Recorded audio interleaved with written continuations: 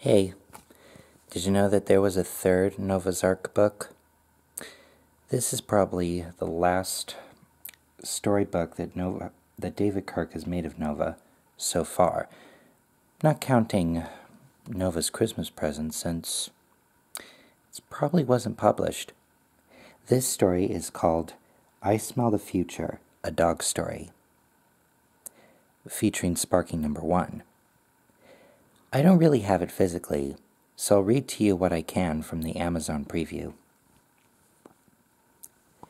Sparky was an extraordinary dog, so it stood to reason that he'd have an extraordinary nose.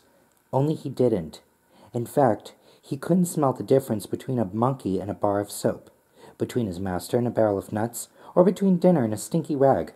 For a dog, this was terribly embarrassing. So one morning on his daily walk with Nova, he asked for an upgrade. "Of course," said Nova. "I'll give you the best sniffer on the planet. Your nose will be so sensitive," he joked, "you'll be able to smell the future." Sparky yelped, wondering at such marvels.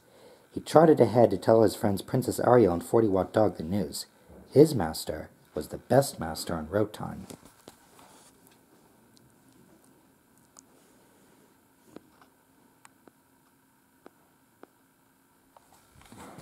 As Nova wired his new circuits, Sparky dreamed of the wonderful things he would smell.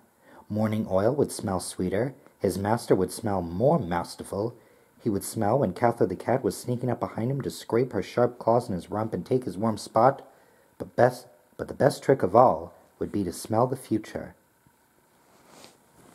And that's it, I'm afraid.